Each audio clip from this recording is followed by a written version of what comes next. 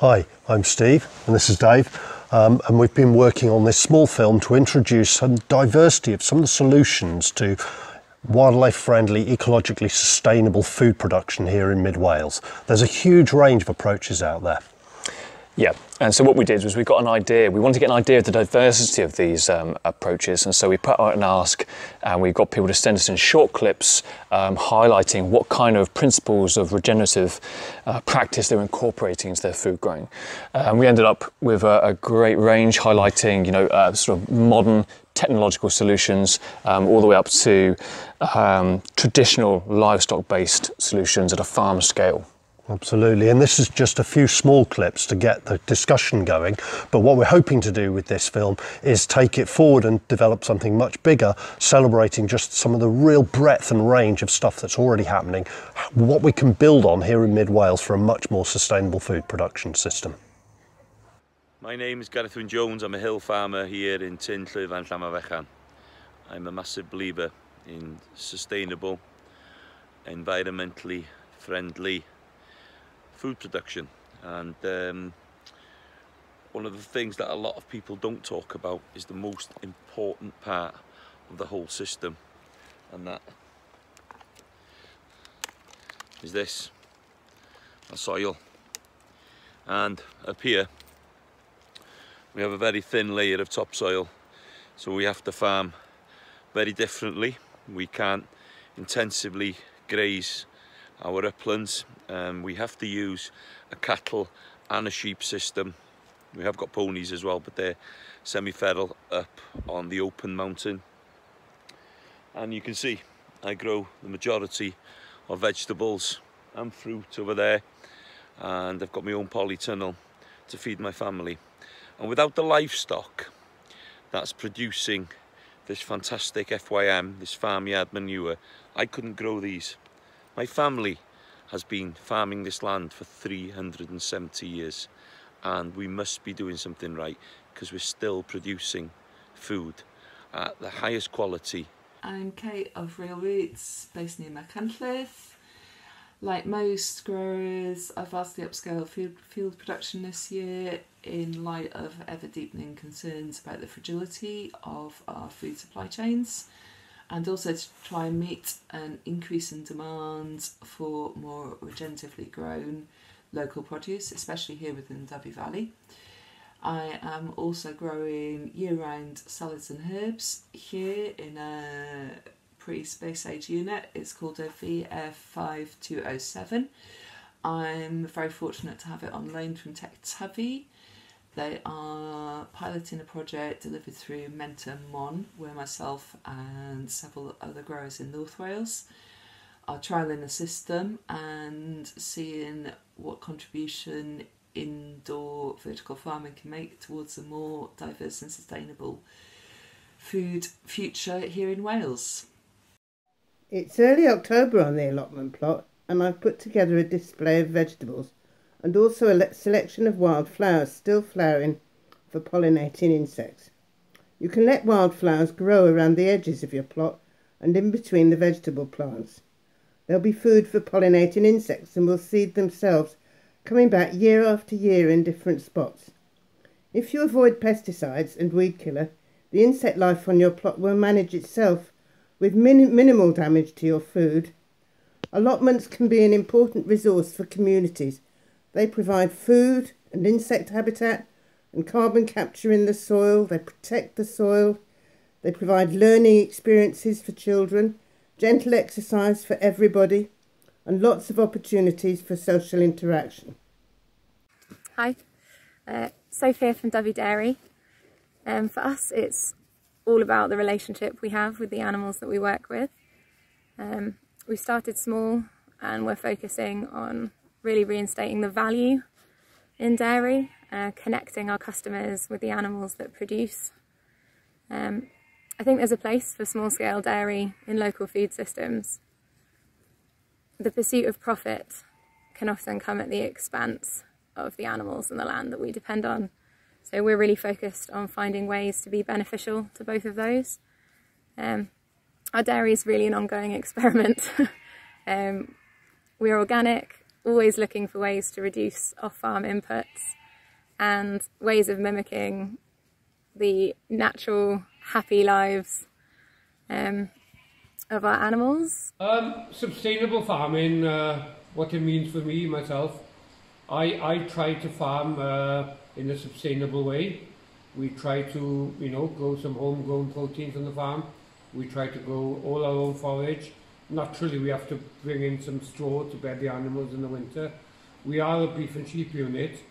So I think being sustainable, having, habitats on farm is absolutely fantastic. I think we've got a number of habitats on farm. We've always had, and we've increased the number of habitats on the farm.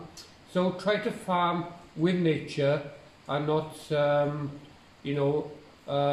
be too intensive. But, and I think that's where the traditional way of farming comes into its own. So I've been here at Kevin Cork Farm for about 5 years, and I have been, I guess, farming for not much longer than 2 years. I came here from Scotland and I was pretty new to farming. My background is in ecology and conservation, and I sort of picked up farming because gradually, because I wanted to keep livestock to manage habitats, and but having started, I find it's a fascinating journey. So here you can see our beautiful Welsh black cattle. They generally graze up on the hill here, and we try and do it in a slightly rotational system. Something I'd like to do a bit more of is a bit more of a mob grazing system to give the ground a bit more time to recover and let the soil regenerate. So from here then you can see all the way up to the very top of the farm, Gregor Pistich, where it was in the fog earlier on, and then down below you can see in all our lower fields all the sort of hedgerows that we planted over the last few years and how they've come on. Felly dyma fi wedi cyrraedd y car nawr i weld yn hwrdd newydd ni, a dyma fe, just yn y cefn fyna efo'r barf crand. Maen nhw I gyd fel diadell, yn diadell o ddefed Penfrith Bryniau Cymru, a mae'r diadell hyn yn diadell o ddefed sydd wedi cael ei ddatblygu yn unionswydd ar gyfer y fath ma o dir, lle mae gennym ni geie mewn, ond dim ond treian o'r ffarm yw hwn, a wedyn mynydd bras uchel tu ôl o fe sy'n llawn grig, sy'n llawn eithyn, sy'n llawn llystion bach a llystyfiant cras iawn. A mae'r fath ma o ddefed yn ddefed sydd wedi datblygu I gynhyrchu ŵyn dechau ar dir fel hyn heb angen lawr o fewn bynnau. Felly I ni medru cynhyrchu ŵyn sengl ar y cyfryw. Dyn nhw ddim yn dod o lot o efeilliad, ond I bai eich bod chi'n bwydo mwy ohonyn nhw. A maen nhw'n ymateb I faint o borthiant maen nhw'n cael. Ac o ganlyniad, does dim angen defnyddio lot o gwrteithiau cemegol, does dim angen I ni sicrhau bod gennym ni fwy o geie wedi gwella a plannu porfeidd modern, porfeidd llawer mwy dwys. A maen nhw'n medru cynnal I hunain a cynnal y fath o'r istyfiant sydd gennym ni. Maen nhw'n pori ar forfa cras a borfa melys, felly dyn nhw ddim yn ychwanegu at y dwysedd pori yma sydd ddim ond yn pigo'r borfa melys ac yn gadael i'r molynia a'r porfeidd llawer crasach rhag ennill y dydd ar yr ucheldir yma. Felly o ganlyniad, dwi'n credu bod cadw'r diedelloedd cynhenid, diedelloedd mynydd yma yn I cynefin yn rhywbeth sydd mor hanfodol ar gyfer dyfodol ameth yn yr ardal, ond hefyd ar gyfer dyfodol yn bioamrywiaeth ni.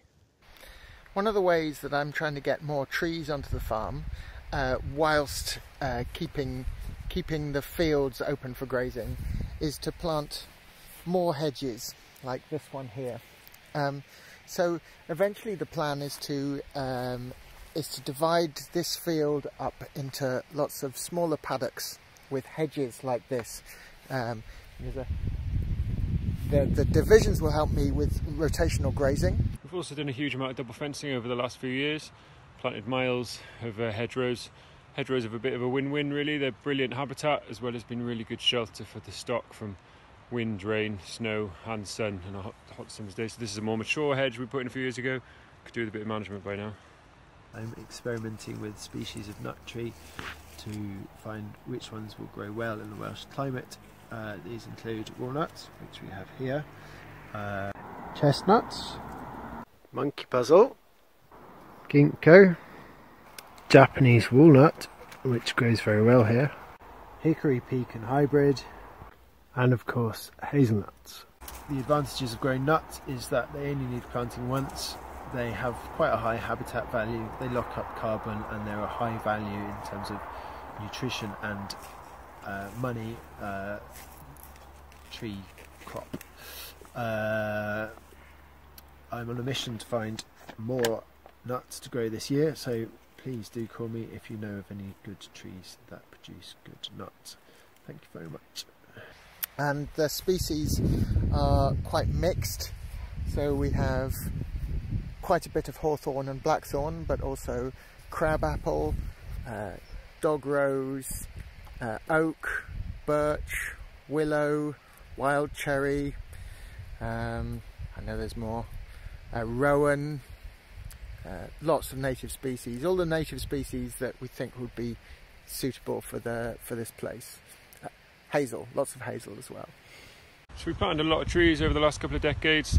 This is an area that was fenced off in 2012. We planted lots of soft fruit trees, apples, pears, plums, cherries, as well as a variety of native species of woodland, just to create a little wildlife sanctuary, and also lots of soft fruit to enjoy harvesting in the autumn.